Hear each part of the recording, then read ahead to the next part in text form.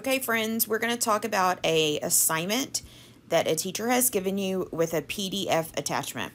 There are two types of attachments that they may have sent to you, and each works a little differently.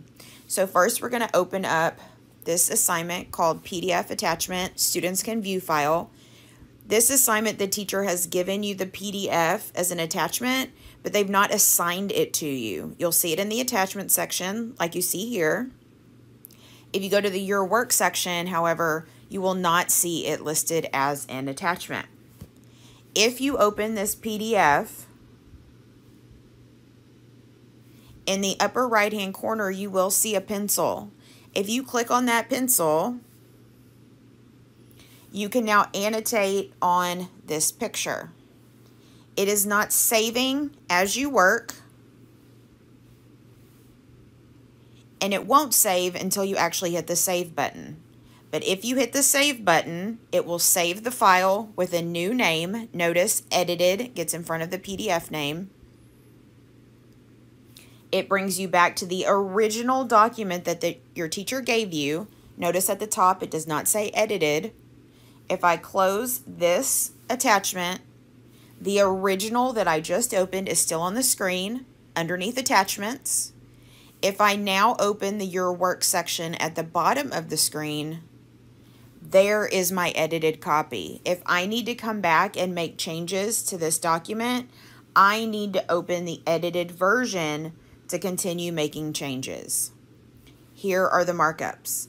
Make sure to always come back to the edited version of the PDF if you're going to mark it up within Google Classroom.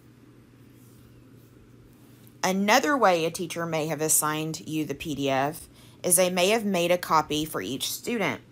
Notice in the middle of the screen, the PDF does not appear this time. Since the teacher made a copy for you, that copy appears in Your Work at the bottom of your screen. Now when I look in Your Work, I see my name and my PDF. I'm going to tap to open that PDF. Again, notice it has my name on it. If I want to edit it in Google Classroom, I'm going to tap on the pencil icon in the upper right-hand corner. I'm then going to edit this document again. Again, it's not saving any changes until I actually tap the Save button. So I'm going to tap Save again. Notice edited is in front of my name. It comes back to the original file. Notice no edited on my file name. So I'm going to close the original, and there is my edited version. The original blank version is now gone in this example. So if I need to make changes to it, I need to come back to the edited version and click the pencil again.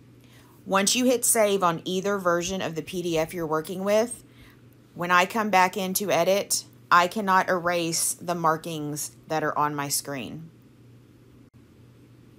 Also remember, once you're finished with the assignment, tap Turn In.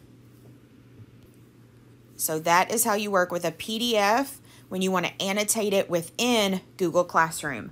So always make sure to come back to the Your Work section to get that edited version.